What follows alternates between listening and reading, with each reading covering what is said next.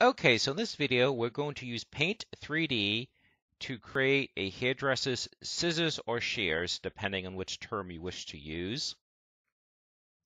We're using Paint 3D, which is a free-to-use 3D modeler that comes with Windows 10. I'm going to click on New, and the bulk of what we're going to be doing will be using the 3D Shapes menu.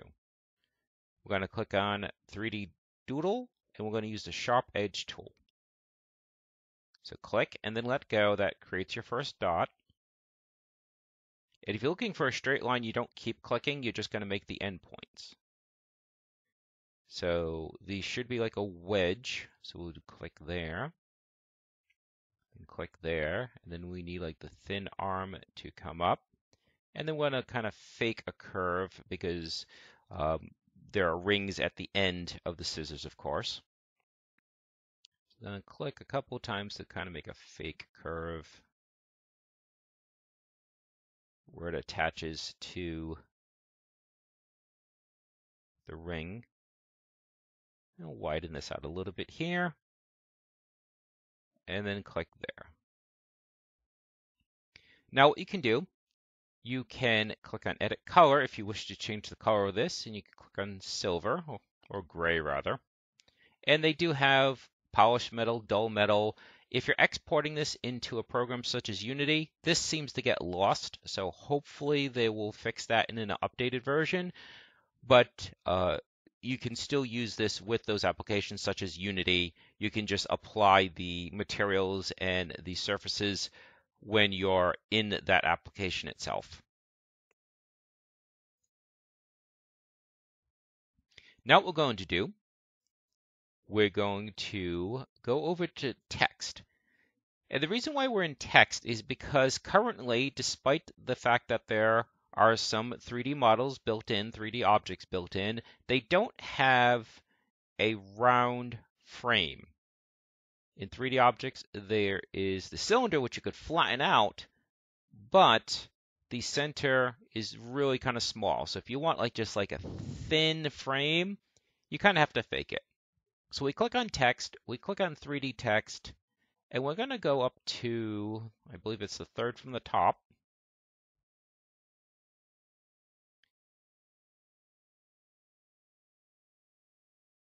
So we're going to click on this one. And the reason for this is because the letter O effectively is a round frame. And it will actually not look like a letter O because we took this, we selected this font. So go ahead and just draw that. Letter O does not matter if it's lowercase or uppercase. In this font, it's the same. And now, if you click on 3D View, you'll see that it is indeed a round frame. So no one is even going to know that you used the letter O. And the reason why I chose that particular font is because it looks just like a ring. So let's slide that over. So that's just a left click and slide over. Clearly it's too small, so grab one of the corners to scale that out. Now we're going to click on 3D View, and I'm going to right click and hold, which lets you orbit. And now we need to push these things against the canvas so we can line them up. So just left click, push, and you can shrink it to. So the only problem with these scissors, the tip won't be thinner like you really should have, but again, you could just have these scissors sitting on like a countertop or something or in an inventory, so you don't have to worry about that kind of detail. Also, if you make these relatively thin, no one's going to notice anyways. Hold the scroll wheel down and then move the mouse to pan like that. Left click on this, move this. Right click to orbit. Hold the mouse wheel down and move the mouse. Okay, getting close. Let's go ahead, edit color. Choose gray. Again, right click to orbit. Let's push that in. And that ring is probably a little too wide. Again, you might want it stylized to make them bigger. There's really no right or wrong. And we can see that is protruding a little bit.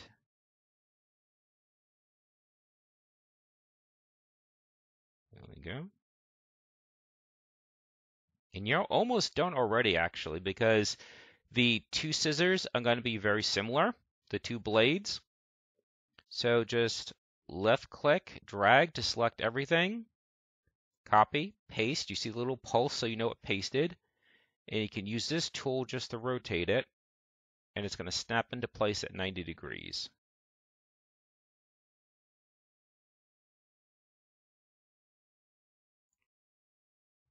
And you can leave this at whatever angle you want. Maybe you want to rotate this one so they're close to being closed. Now, there should be like a screw or a pivot of some kind in the middle here. So you can either use, again, in the 3D shapes, you could use the hemisphere, or you can put an orb that just goes through it.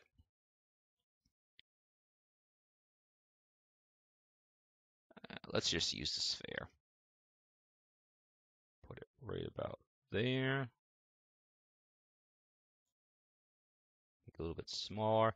It really should be a screw, but I'm not too worried about that kind of minutia. Again, the purpose of this series is really to help make placeholder graphics and more stylized graphics as opposed to photorealistic, accurate graphics. Okay, let's 3D view. Oops, I'm sorry, 3D view. Let's right click and drag so you can see that's way forward. So we need to push that in. It's too high. Push that down. So you got to be careful when you're lining things up. Make sure that it's properly on. This is what's known as the Z axis, the depth field. Oops. Sorry, I accidentally grabbed the zoom. And flatten that out a little bit. There, now it will show on both sides.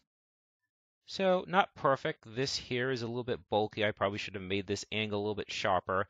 And that's one of the limitations to Paint 3D is you can't move those individual points like in other 3D modelers. But again, this is pretty solid and it took, what, 15 minutes? We're also going to put the little hook here for the thumb. So let's go back to 3D objects. Go back to our sharp doodle, our sharp edge doodle, and just click, click, click, click. So kind of just making a curve, make it a little bit wider. There we go. And edit color, make it gray. Right click to orbit. Grab one of the points to shrink it. Here it gets a little bit harder to see. There's other things above it.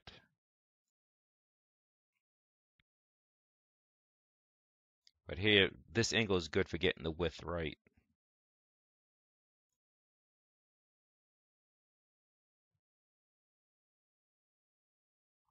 Okay. I think that's about right, and you can do a full rotation around. Not quite centered. Suppose you could push it a little bit, but it also snaps the grid, so sometimes you're not going to be able to get it exactly right. But there we go. So a perfectly serviceable model that you can use, again, either as placeholder graphics or as, again, if you're doing more stylized visuals. This is probably a little bit too wide, but that's okay. You could always just redesign that. In fact, let's go ahead and do that. Let's delete that. So again, you're just clicking where you're changing the angle. We'll make this thinner, except for the base. There. That's better. And again, that's a weakness. You can't go in and change points. You can't change vertices like you can on most 3D modelers. You basically have to redo that piece. I'm still holding out hope that they will eventually, they being Microsoft, will add a taper tool. I think that would be nice. See how that looks from all angles. Is that too far forward? See, it's hard to tell because since the canvas is on, it's blocking it out. I believe that's about right.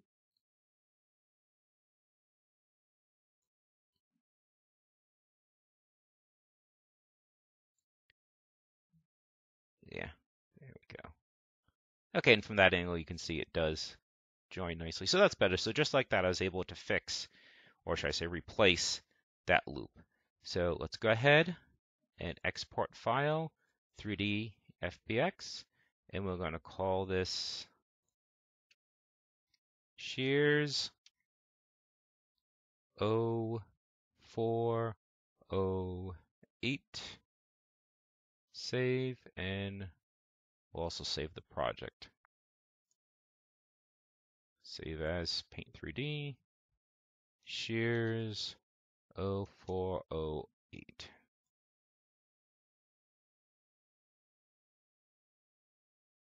We will go to our Unity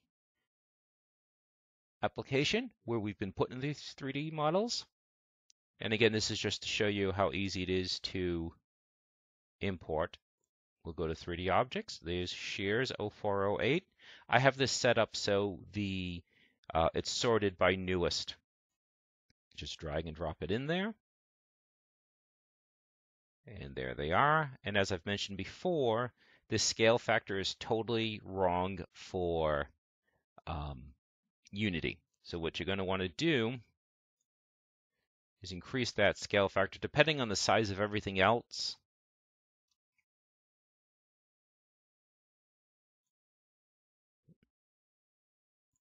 There we go. Obviously, scissors should not be as big as a pine tree, but just want you to be able to see it.